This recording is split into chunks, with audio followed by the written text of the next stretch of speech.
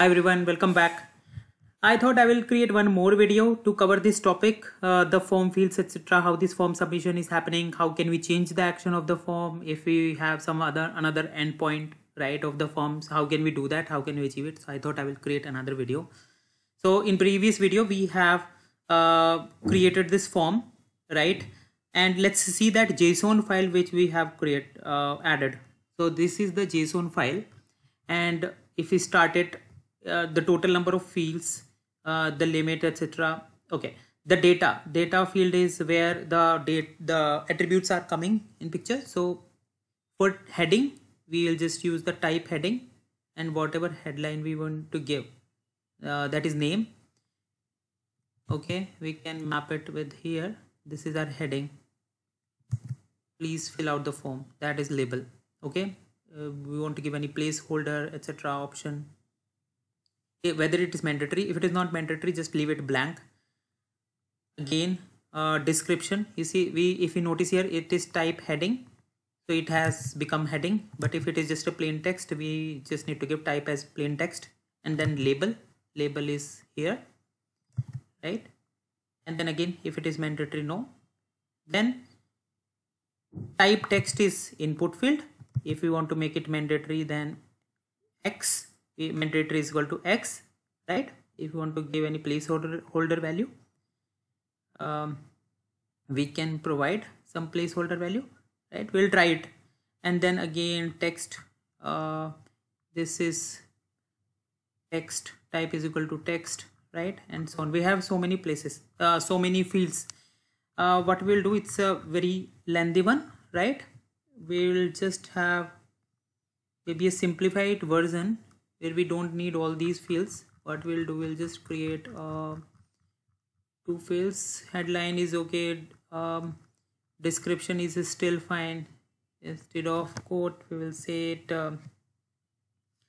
name,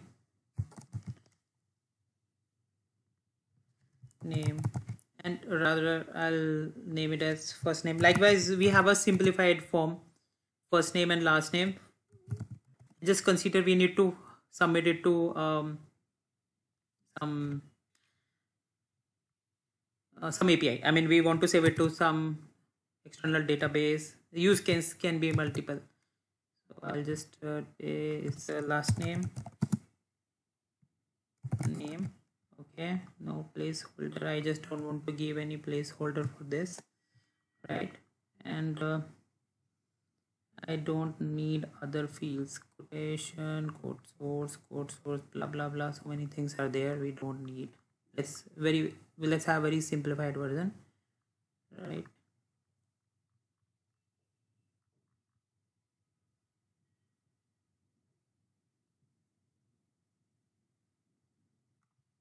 Delete.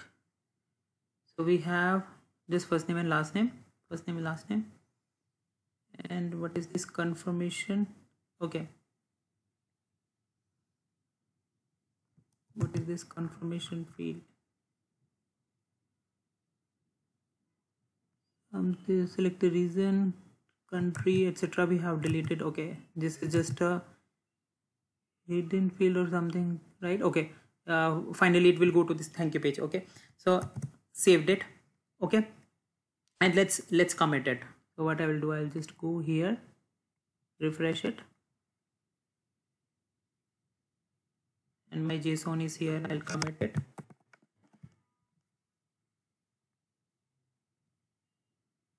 Done. And let me refresh this page.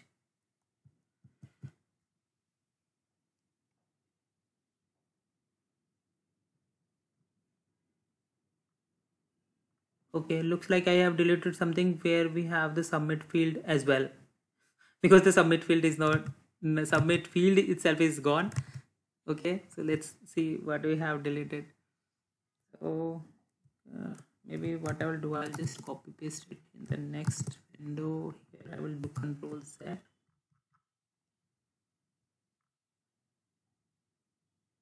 Yeah, I deleted by mistake. I deleted submit also. So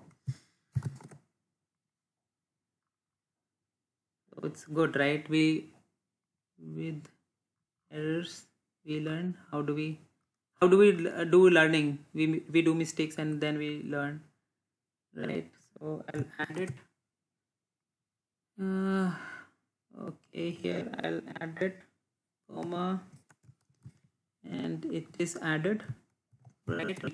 And also let me change the this I don't like it. If please headline, please fill out the form below. Yeah, it looks good.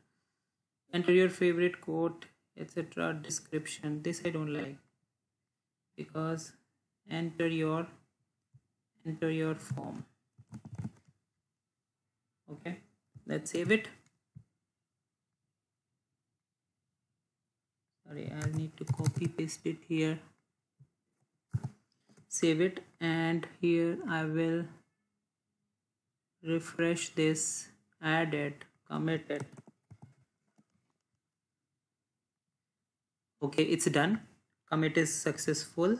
Let's go back to our page and refresh this page.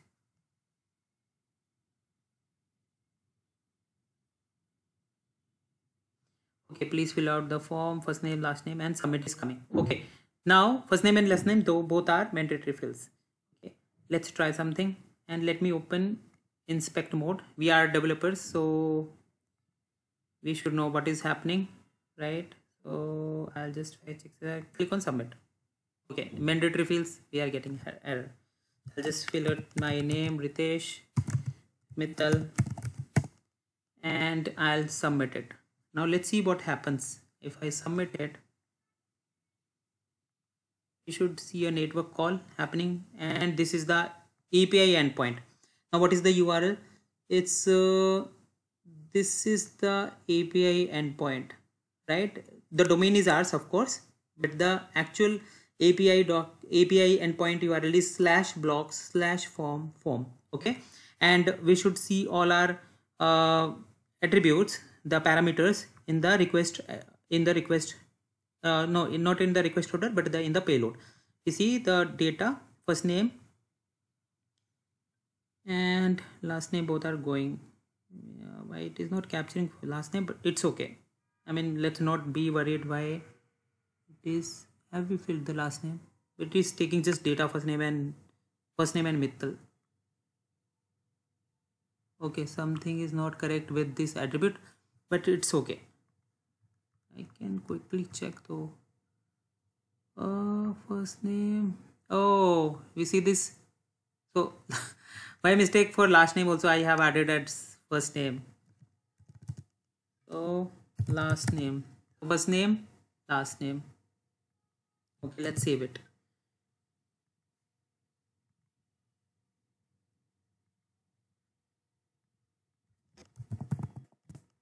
Commit it. It's quick. We are just doing it in fractions of seconds. I'll refresh it. The second time I'll submit this form just to be okay. Less than a minute. Ritesh, okay. The browser is helping that you fill the form. I am going to fill the form for you. Okay, let's submit it again, and this time we should see data, first name, last name. It is going fine. Now this is the API endpoint, and this is my payload, and according to that, if the API is available, we'll get the response. I'm more interested in how have we configured this endpoint, API endpoint, because maybe we have a API endpoint gateway.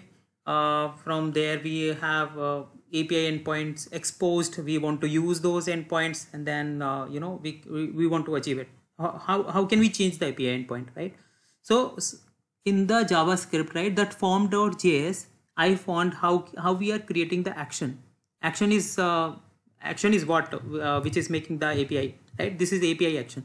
What it says, whatever is the path name, and dot split it with the .json and take the 0th part, that will become the action. So the .json file, if I see my .json file, where is my .json file? This is my .json file, right? So what it is doing is, this is taking the whole path, right? And maybe let me just copy paste here. So the whole path, and then it is taking till .json. okay, split and then take the 0 1, and it is .json split. It means this part,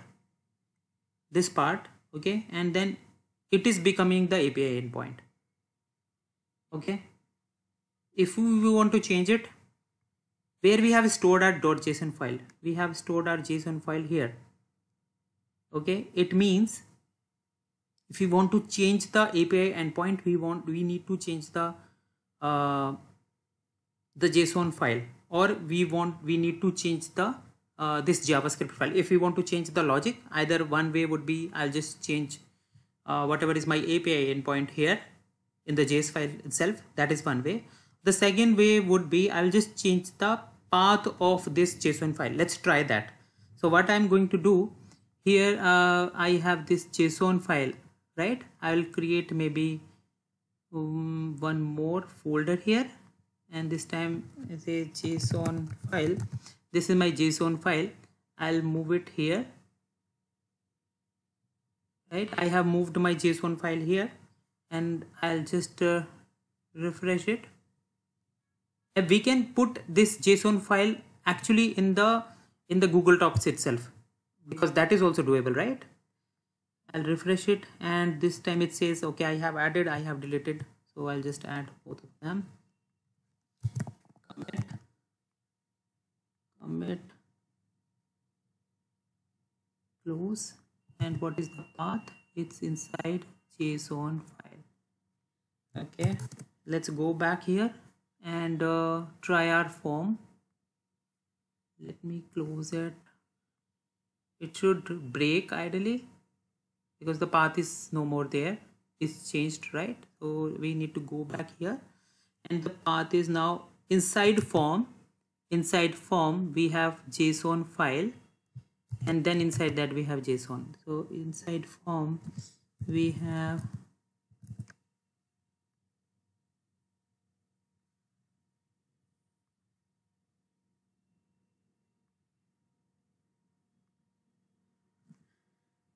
/JSON file, and then we have the JSON.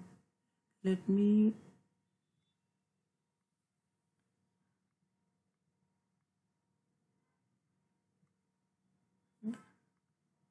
okay, let me preview it now. I'll go back, refresh it here. Form dot, sorry, I have not previewed. Preview.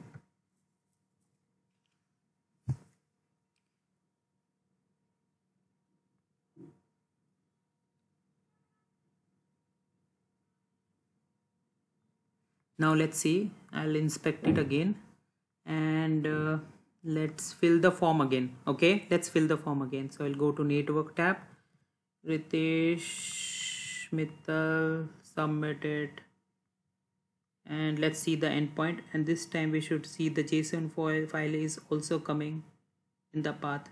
So right now it's in code, that JSON file, but we can also put the JSON file here in our structure, like, and just relate it with, for example, in our DAM asset we upload the JSON file, and then we can use it like as a asset, similar to that only. Either we can put it in our code as a configuration, or we can also put it as an asset in Google document or in the SharePoint location. Okay, so what we have covered, the whole concept behind was the dynamic functionalities are possible, right, using Franklin. API executions are possible. We can fetch the API, we can hit the third-party APIs, get the information, we can manipulate that data what we are receiving from the JSON as a JSON structure, or using the REST APIs, right? And then after that we can build our user experience. Yeah, and it's so amazing. Thank you so much for watching. Stay connected.